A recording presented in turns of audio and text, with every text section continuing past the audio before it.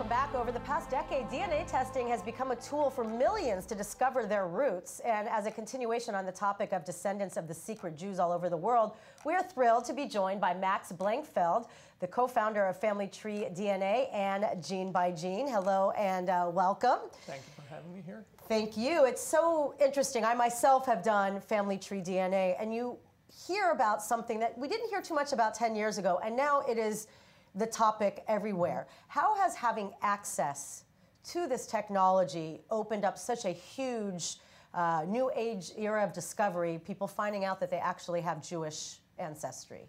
Yeah, originally this test was had the purpose of finding relatives of individuals that could not use any more paper trail in order to find their relatives. But then we started receiving requests from people asking, can I find if I have Jewish ancestry? Can I have if I have Native American ancestry? And so people that were eager to know more about their past and their ancestral origins started coming to us. And indeed, through DNA test, you are able to find the ancestral origins of your paternal line, of your maternal line, and overall, the ancestral origins, the composition of your ancestral origins of all your lines. I know you have some really interesting examples of people like in Brazil, and you even said even in New Mexico, an actual priest of people discovering. Give an example of what that discovery has meant to them individually. I'll tell you a short story about someone that many years ago sent me an email from Brazil. The person had done the test, and he asked me whether he had Arab ancestry.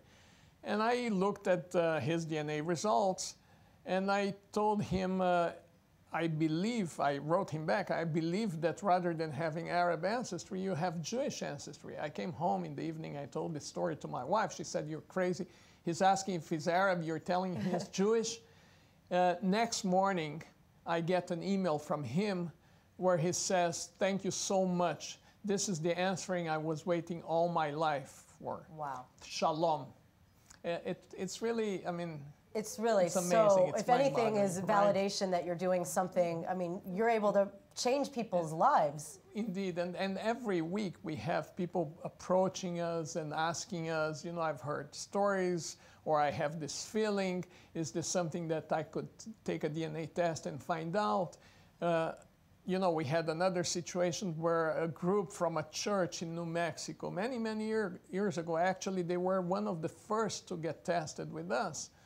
The priest's name was Father Sanchez, and he did the test, and they found that indeed they had this maternal ancestral origins that was tied to Jewish ancestry. And he asked several of his members of his congregation to take the test. A few of them, yes, others not. But it's really amazing to see all these people coming to us and wanting to know if they have Jewish ancestry. Some of them, once they find that they have Jewish ancestry, they ask, is this accepted in Israel for me to be able to immigrate to Israel? That's going to be the next topic of, you know, what does that mean? Give quickly kind of the outcome. So as more and more people, you know, we hear in all of our prophecies in Isaiah, the bringing of the exiles, you know, this is an opportunity to bring in those that were kicked out. But, you know, as far as, you know, being able to do this test and more people finding out what are the end results, it's not about us saying, hey, welcome to the club, you also have Jewish ancestry. I mean, there's also overall implications, both spiritually and also geopolitically. You think it could help get rid of anti-Semitism in the long run? Undoubtedly. I mean, it's something that could help to get rid of anti-Semitism, especially if people that are anti-Semites and they do the test and they find that they have, you know, Jewish ancestry. A few years ago, there was a study that was done by a think tank here at the University of Jerusalem, at the Hebrew University, the JPPI, that suggested that perhaps this should be one of the ways to get people closer to Israel and to appreciate Judaism and be less anti-Semitic, not be anti-Semitic, by testing themselves and finding about possible Jewish ancestry.